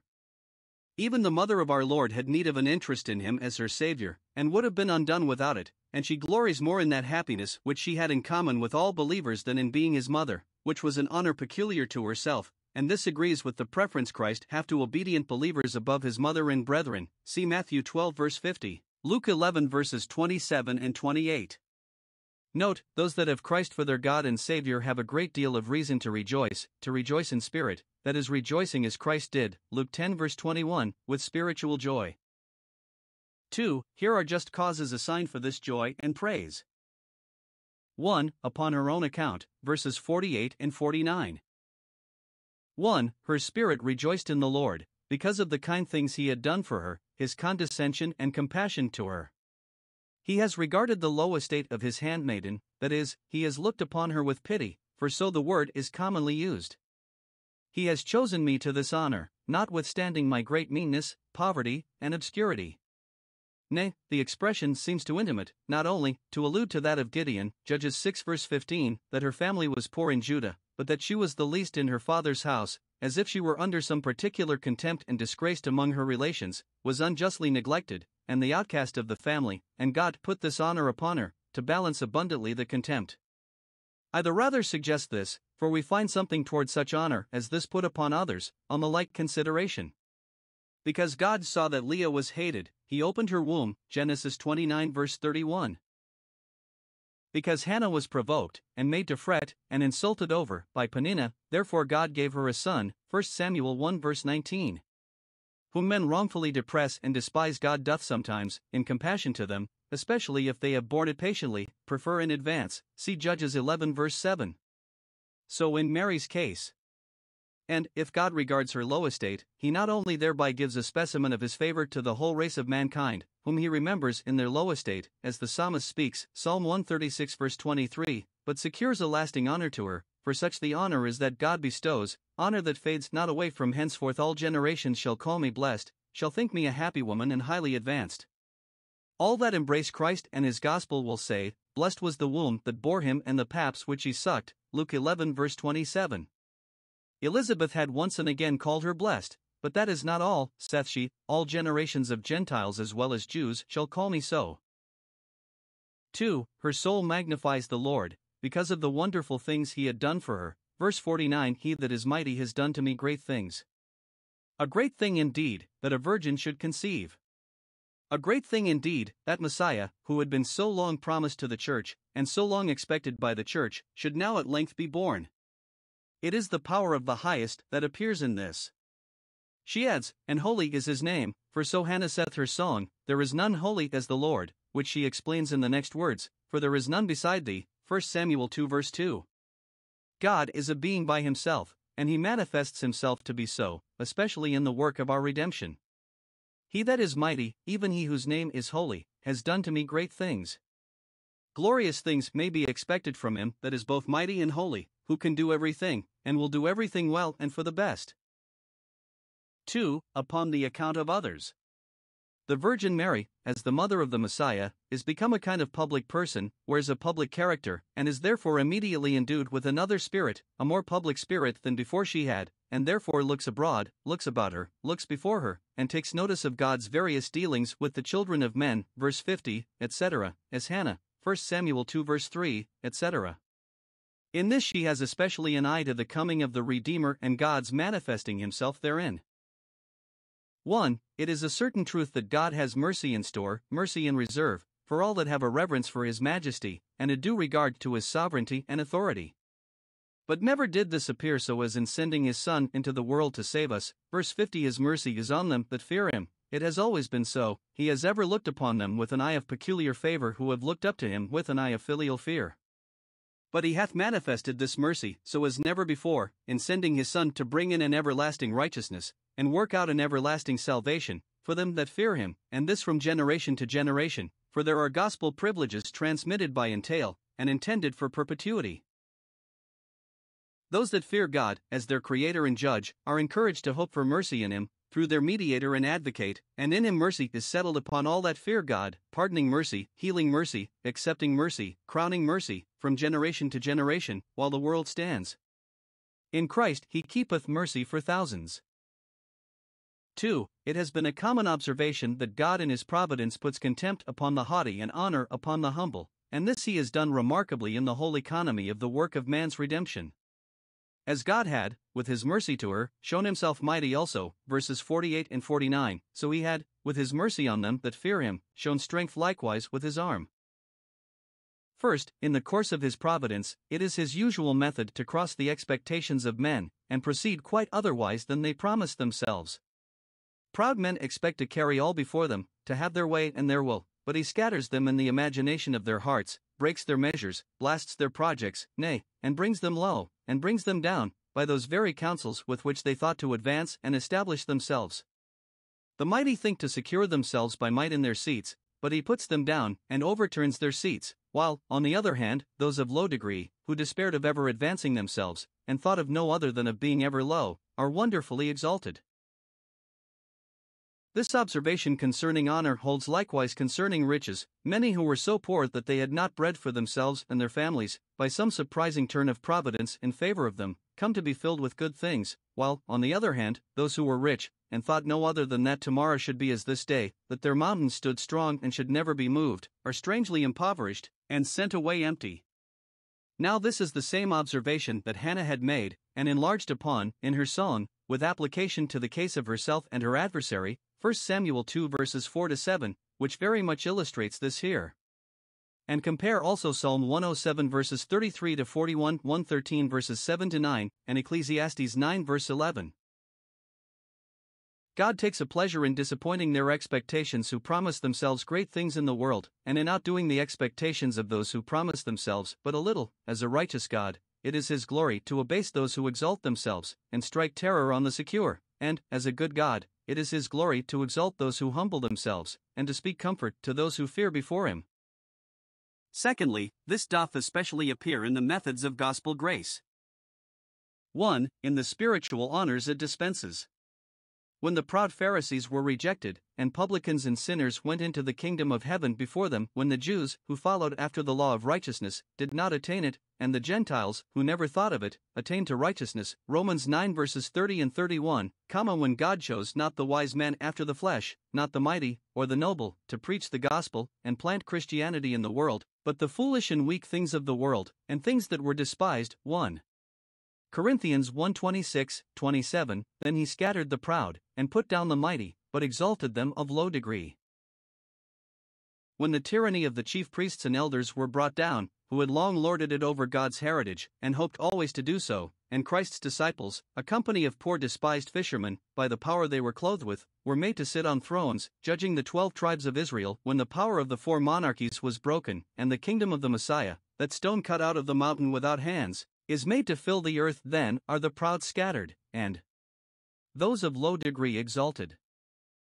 2. In the spiritual riches it dispenses, verse 53. 1. Those who see their need of Christ, and are importunately desirous of righteousness and life in Him, He fills with good things, with the best things, He gives liberally to them, and they are abundantly satisfied with the blessings He gives. Those who are weary and heavy laden shall find rest with Christ, and those who thirst are called to come to Him and drink, for they only know how to value His gifts. To the hungry soul every bitter thing is sweet, manna is angels' food, and to the thirsty fair water is honey out of the rock. 2. Those who are rich, who are not hungry, who, like Laodicea, think they have need of nothing, are full of themselves and their own righteousness, and think they have a sufficiency in themselves, those He sends away from His door, they are not welcome to Him. He sends them empty away, they come full of self, and are sent away empty of Christ. He sends them to the gods whom they served, to their own righteousness and strength which they trusted to. 3. It was always expected that the Messiah should be, in a special manner, the strength and glory of His people Israel, and so He is in a peculiar manner. Verse 54 He hath helped His servant Israel, and to libido. He hath taken them by the hand, and helped them up that were fallen and could not help themselves. Those that were sunk under the burdens of a broken covenant of innocency are helped up by the blessings of a renewed covenant of grace. The sending of the Messiah, on whom help was laid for poor sinners, was the greatest kindness that could be done, the greatest help that could be provided for His people Israel, and that which magnifies it is, first, that it is in remembrance of His mercy, the mercifulness of His nature, the mercy He has in store for His servant Israel. While this blessing was deferred, His people, who waited for it, were often ready to ask, Has God forgotten to be gracious? But now He made it appear that He had not forgotten, but remembered His mercy. He remembered His former mercy, and repeated that to them in spiritual blessings which He had done formerly to them in temporal favors. He remembered the days of old. Where is He that brought them up out of the sea, out of Egypt? Isaiah 63 verse 11. He will do the like again, which that was a type of. Secondly, that it is in performance of His promise. It is a mercy not only designed, but declared. Verse 55, It was what He spoke to our fathers, that the seed of the woman should break the head of the serpent, that God should dwell in the tents of Shem, and particularly to Abraham, that in his seed all the families of the earth shall be blessed, with the best of blessings, with the blessings that are forever, and to the seed that shall be forever, that is, His spiritual seed, for His carnal seed were cut off a little after this. Note, what God has spoken He will perform, what He hath spoken to the fathers will be performed to their seed, to their seed's seed, in blessings that shall last forever. Lastly, Mary's return to Nazareth, verse 56, after she had continued with Elizabeth about 3 months, so long as to be fully satisfied concerning herself that she was with child, and to be confirmed therein by her cousin Elizabeth. Some think, though her return is here mentioned before Elizabeth's being delivered, because the evangelist would finish this passage concerning Mary before he proceeded with the story of Elizabeth, yet that Mary stayed till her cousin was, as we say, down and up again, that she might attend on her, and be with her in her lying in, and have her own faith confirmed by the full accomplishment of the promise of God concerning Elizabeth. But most bind themselves to the order of the story as it lies, and think she returned again when Elizabeth was near her time, because she still affected retirement, and therefore would not be there when the birth of this child of promise would draw a great deal of company to the house. Those in whose hearts Christ is formed take more delight than they used to do in sitting alone and keeping silence. Luke 1 verses 57 to 66. In these verses, we have 1. The birth of John Baptist, verse 57. Though he was conceived in the womb by miracle, he continued in the womb according to the ordinary course of nature, so did our Savior. Elizabeth's full time came, that she should be delivered, and then she brought forth a son. Promised mercies are to be expected when the full time for them is come, and not before. 2. The great joy that was among all the relations of the family, upon this extraordinary occasion, verse 58. Her neighbors and her cousins heard of it, for it would be in everybody's mouth, as next to miraculous. Dr. Lightfoot observes that Hebron was inhabited by priests of the family of Aaron, and that those were the cousins here spoken of, but the fields and villages about, by the children of Judah, and that those were the neighbors. Now these here discovered 1. A pious regard to God. They acknowledged that the Lord had magnified his mercy to her, so the word is. It was a mercy to have her reproach taken away, a mercy to have her family built up, and the more being a family of priests, devoted to God, and employed for him. Many things concurred to make the mercy great that she had been long barren, was now old, but especially that the child should be great in the sight of the Lord. 2. A friendly regard to Elizabeth. When she rejoiced, they rejoiced with her. We ought to take pleasure in the prosperity of our neighbors and friends, and to be thankful to God for their comforts as for our own. 3. The dispute that was among them concerning the naming him, verse 59. On the 8th day, as God has appointed, they came together, to circumcise the child. It was here, in Hebron, that circumcision was first instituted, and Isaac, who, like John Baptist, was born by promise, was one of the first that was submitted to it, at least the chiefite in the institution of it. They that rejoiced in the birth of the child came together to the circumcising of him. Note, the greatest comfort we can take in our children is in giving them up to God, and recognizing their covenant relation to him. The baptism of our children should be more our joy than their birth. Now it was the custom, when they circumcised their children, to name them, because, when Abram was circumcised, God gave him a new name, and called him Abraham, and it is not unfit that they should be left nameless till they are by name given up to God. Now, 1. Some proposed that he should be called by his father's name, Zacharias. We have not any instance in Scripture that the child should bear the father's name, but perhaps it was of late come into use among the Jews, as it is with us, and they intended hereby to do honor to the father, who was not likely to have another child. 2. The mother opposed it, and would have called him John, having learned, either by inspiration of the Holy Ghost, as is most probable, or by information in writing from her husband, that God appointed this to be his name. Verse 60. He shall be called Johannan Gracious, because he shall introduce the gospel of Christ, wherein God's grace shines more brightly than ever. 3. The relations objected against that. Verse 61. There is none of thy kindred, none of the relations of thy family, that is called by that name. And therefore, if he may not have his father's name, yet let him have the name of some of his kindred, who will take it as a piece of respect to have such a child of wonders as this named from them. Note, as those that have friends must show themselves friendly, so those that have relations must be obliging to them in all the usual regards that are paid to kindred. For, they appealed to the father, and would try if they could possibly get to know his mind, for it was his office to name the child. Verse 62.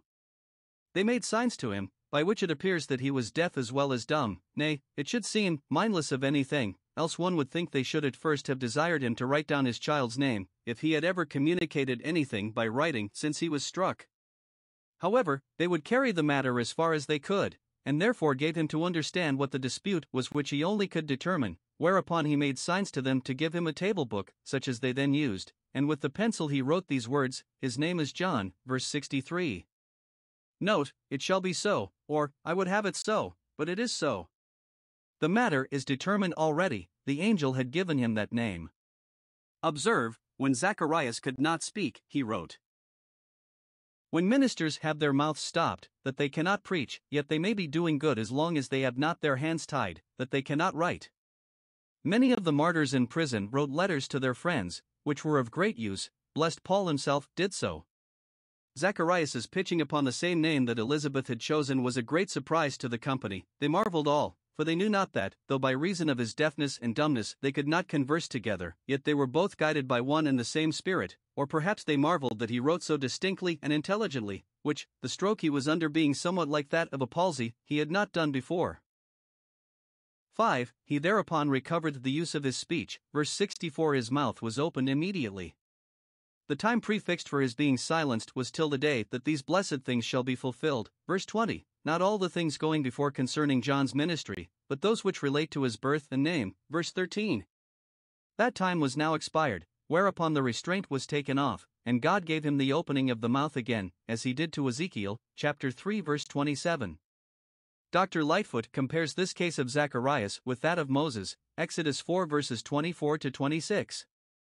Moses, for distrust, is in danger of his life, as Zacharias, for the same fault, is struck dumb, but, upon the circumcision of his child, and recovery of his faith, there, as here, the danger is removed. Infidelity closed his mouth, and now believing opens it again. He believes, therefore he speaks. David lay under guilt from the conception of his child till a few days after its birth. Then the Lord takes away his sin. Upon his repentance, he shall not die. So here he shall be no longer dumb. His mouth was opened, and he spoke, and praised God. Note, when God opens our lips, our mouths must show forth his praise. As good be without our speech as not use it in praising God, for then our tongue is most our glory when it is employed for God's glory. 6. These things were told all the country over, to the great amazement of all that heard them. Verses 65 and 66. The sentiments of the people are not to be slighted, but taken notice of. We are here told 1. That these sayings were discoursed of, and were the common talk all about the hill country of Judea. It is a pity, but a narrative of them had been drawn up, and published in the world, immediately. 2. That most people who heard of these things were put into consternation by them. Fear came on all them that dwell round about there. If we have not a good hope, as we ought to have, built upon the gospel, we may expect that the tidings of it will fill us with fear. They believed and trembled, whereas they should have believed and triumphed. 3. It raised the expectations of people concerning this child, and obliged them to have their eye upon him, to see what he would come to. They laid up these presages in their hearts, treasured them up in mind and memory, as foreseeing they should hereafter have occasion to recollect them. Note, what we hear, that may be of use to us, we should treasure up, that we may be able to bring forth, for the benefit of others, things new and old, and, when things come to perfection, may be able to look back upon the presages thereof, and to say, it was what we might expect. They said within themselves, and said among themselves, what manner of child shall this be? What will be the fruit when these are the buds, or rather when the root is out of such a dry ground? Note, when children are born into the world, it is very uncertain what they will prove, yet sometimes there have been early indications of something great, as in the birth of Moses, Samson, Samuel, and here of John. And we have reason to think that there were some of those living at the time when John began his public ministry who could, and did, remember these things, and relate them to others, which contributed as much as anything to the great flocking there was after him. Lastly, it is said, the hand of the Lord was with him, that is, he was taken under the special protection of the Almighty, from his birth, as one designed for something great and considerable, and there were many instances of it. It appeared likewise that the Spirit was at work upon his soul very early. As soon as he began to speak or go, you might perceive something in him very extraordinary. Note, God has ways of operating upon children in their infancy, which we cannot account for. God never made a soul, but he knew how to sanctify it. Luke 1 verses 67 to 80. We have here the song wherewith Zacharias praised God when his mouth was opened. In it he is said to prophesy, verse 67, and so he did in the strictest sense of prophesying, for he foretold things to come concerning the kingdom of the Messiah, to which all the prophets bear witness. Observe 1. How he was qualified for this. He was filled with the Holy Ghost, was endued with more than ordinary measures and degrees of it. For this purpose, he was divinely inspired. God not only forgave him his unbelief and distrust, which was signified by discharging him from the punishment of it, but, as a specimen of the abounding of grace towards believers, he filled him with the Holy Ghost and put this honor upon him, to employ him for his honor. 2. What the matter of his song was. Here is nothing said of the private concerns of his own family, the rolling away of the reproach from it and putting of a reputation upon it, by the birth of this child, though, no doubt, he found a time to give thanks to God for this, with his family, but in this song he is wholly taken up with the kingdom of the Messiah, and the public blessings to be introduced by it. He could have little pleasure in this fruitfulness of his vine, and the hopefulness of his olive plant, if herein he had not foreseen the good of Jerusalem, peace upon Israel, and blessings on both out of Zion. Psalm 128 verses 3 and 5, 6. The Old Testament prophecies are often expressed in praises and new songs, so is the beginning of New Testament prophecy, blessed be the Lord God of Israel. The God of the whole earth shall he be called, yet Zacharias, speaking of the work of redemption, called him the Lord God of Israel, because to Israel the prophecies, promises, and types of the redemption had hitherto been given, and to them the first proffers and proposals of it were now to be made. Israel, as a chosen people, was a type of the elect of God out of all nations, whom God had a particular eye to, in sending the Savior, and therefore he is therein called the Lord God of Israel. Now Zacharias here blesses God. 1. For the work of salvation that was to be wrought out by the Messiah himself, verses 68 to 75. This it is that fills him, when he is filled with the Holy Ghost, and it is that which all who have the Spirit of Christ are full of. 1. In sending the Messiah, God has made a gracious visit to his people, whom for many ages he had seemed to neglect, and to be estranged from. He hath visited them as a friend, to take cognizance of their case. God is said to have visited his people in bondage when he delivered them, Exodus 3 verse 16, for 31, to have visited his people in famine when he gave them bread, Ruth 1 verse 6.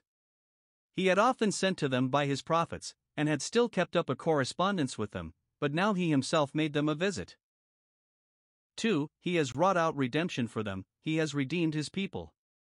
This was the errand on which Christ came into the world, to redeem those that were sold for sin, and sold under sin. Even God's own people, his Israel, his son, his firstborn, his freeborn, need to be redeemed, and are undone if they be not.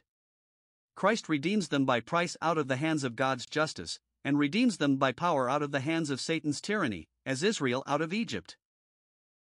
3. He has fulfilled the covenant of royalty made with the most famous Old Testament prince, that is, David. Glorious things had been said of his family, that on him, as a mighty one, help should be laid, that his horn should be exalted, and his seed perpetuated, Psalm 89 verses 19 and 20, 24, 29. But that family had been long in a manner cast off and abhorred, Psalm 89 verse 38.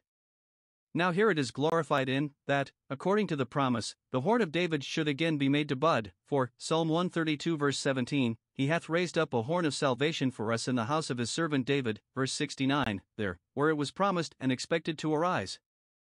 David is called God's servant, not only as a good man, but as a king that ruled for God, and he was an instrument of the salvation of Israel, by being employed in the government of Israel, so Christ is the author of eternal redemption to those only that obey him. There is in Christ, and in him only, salvation for us, and it is a horn of salvation. 4.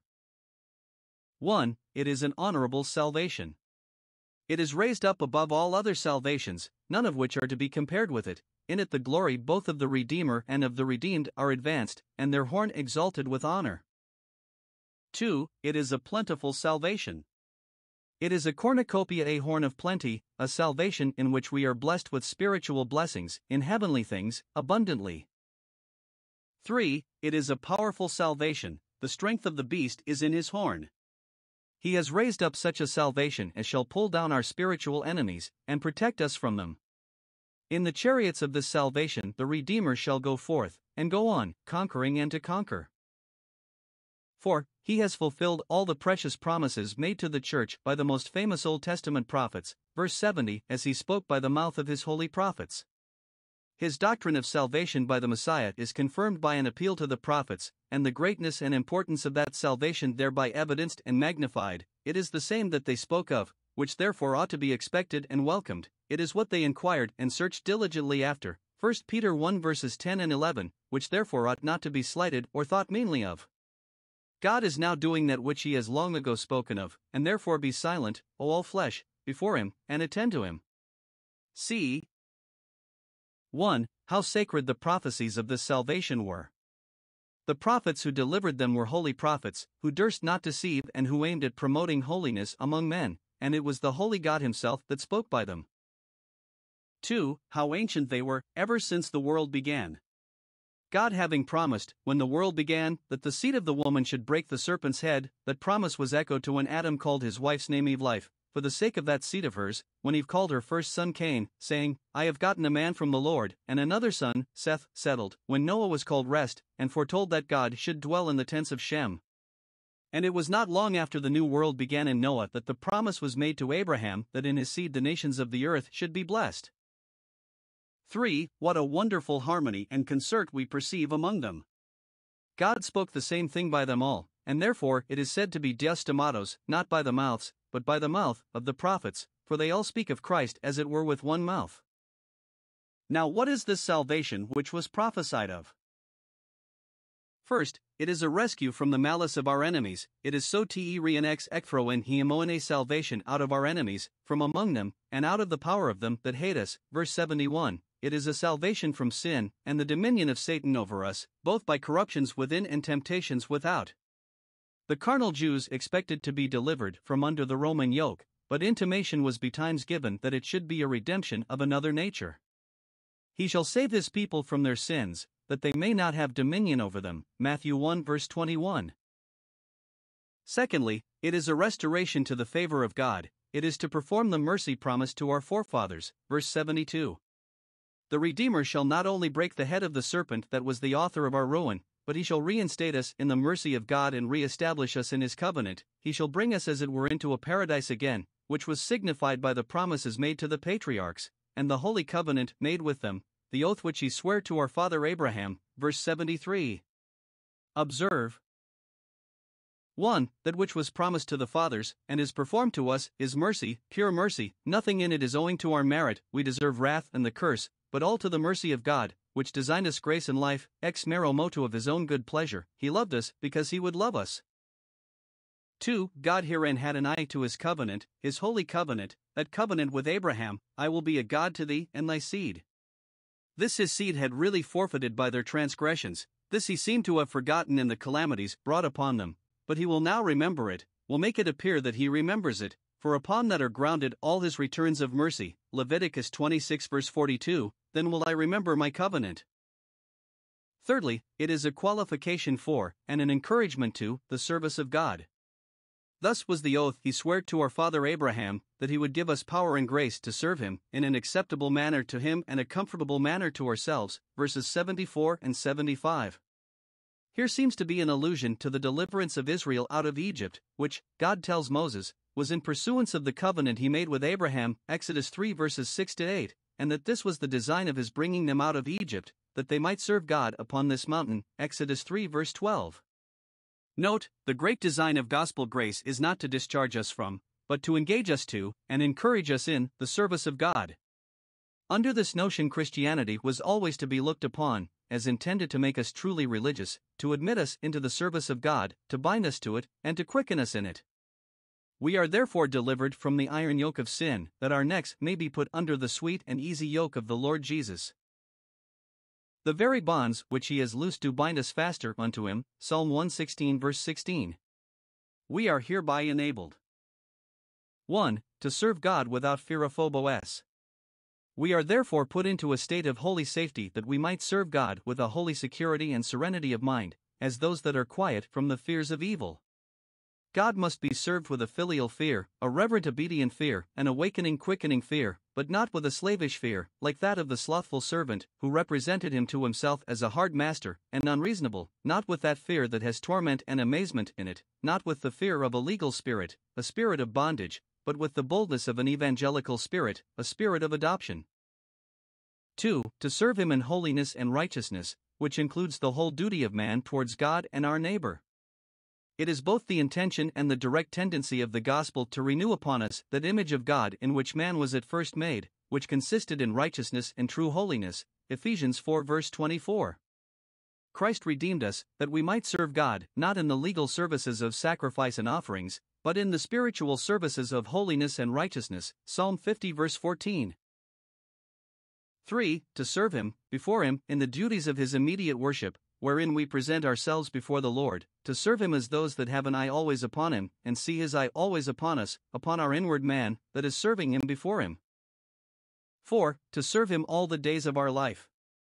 The design of the gospel is to engage us in constancy and perseverance in the service of God, by showing us how much depends upon our not drawing back, and by showing us how Christ loved us to the end, and thereby engaged us to love him to the end.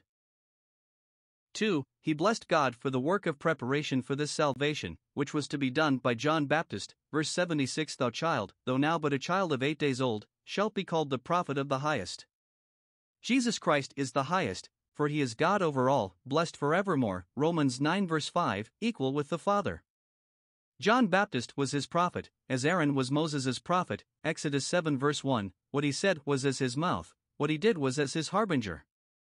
Prophecy had now long ceased, but in John it revived, as it had done in Samuel, who was born of an aged mother, as John was, after a long cessation.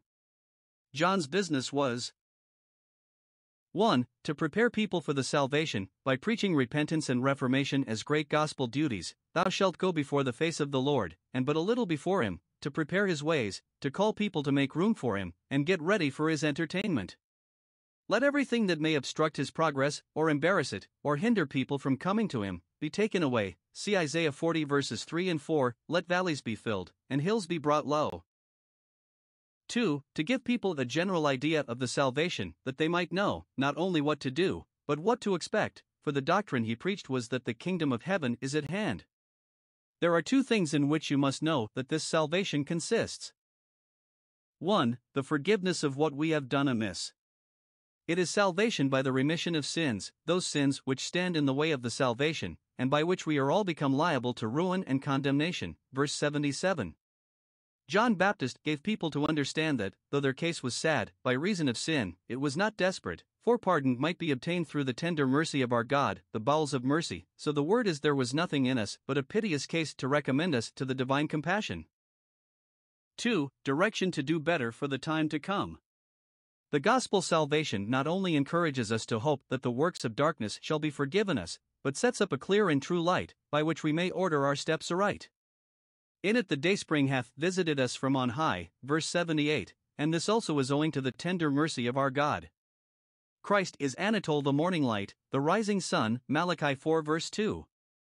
The gospel brings light with it. John 3 verse 19, leaves us not to wander in the darkness of pagan ignorance, or in the moonlight of the Old Testament types or figures, but in it the day dawns. In John Baptist it began to break, but increased apace, and shone more and more to the perfect day. We have as much reason to welcome the gospel day who enjoy it as those have to welcome the morning who had long waited for it. First, the gospel is discovering. It shows us that which before we were utterly in the dark about. Verse 79, it is to give light to them that sit in darkness, the light of the knowledge of the glory of God in the face of Jesus Christ. The dayspring visited this dark world to lighten the Gentiles. Acts 26 verse 18. Secondly, it is reviving. It brings light to them that sit in the shadow of death, as condemned prisoners in the dungeon, to bring them the tidings of a pardon, at least of a reprieve and opportunity of procuring a pardon. It proclaims the opening of the prison. Isaiah 61 verse 1, brings the light of life. How pleasant is that light! Thirdly, it is directing. It is to guide our feet in the way of peace, into that way which will bring us to peace at last. It is not only a light to our eyes, but a light to our feet. Psalm 119 verse 105, it guides us into the way of making our peace with God, of keeping up a comfortable communion, that way of peace which as sinners we have wandered from and have not known. Romans 3 verse 17, nor could ever have known of ourselves. In the last verse, we have short account of the younger years of John Baptist. Though he was the son of a priest, he did not, like Samuel, go up, when he was a child, to minister before the Lord, for he was to prepare the way for a better priesthood. But we are here told 1. Of his eminence as to the inward man. The child grew in the capacities of his mind, much more than other children, so that he waxed strong in the spirit, had a strong judgment and strong resolution. Reason and conscience, both which are the candle of the Lord, were so strong in him that he had the inferior faculties of appetite and passion in complete subjection betimes. By this it appeared that he was betimes filled with the Holy Ghost, for those that are strong in the Lord are strong in spirit. 2. Of his obscurity as to the outward man, he was in the deserts, not that he lived a hermit, cut off from the society of men. No, we have reason to think that he went up to Jerusalem at the feasts, and frequented the synagogues on the Sabbath day, but his constant residence was in some of those scattered houses that were in the wilderness of Zuph or Maon, which we read of in the story of David. There he spent most of his time, in contemplation and devotion, and had not his education in the schools, or at the feet of the rabbin. Note, many a one is qualified for great usefulness, who yet is buried alive, and many are so long buried who are designed, and are thereby in the fitting, for so much greater usefulness at last, as John Baptist, who was in the desert only till the day of his showing to Israel, when he was in the 30th year of his age. Note, there is a time fixed for the showing of those favors to Israel which are reserved, the vision of them is for an appointed time, and at the end it shall speak, and shall not lie.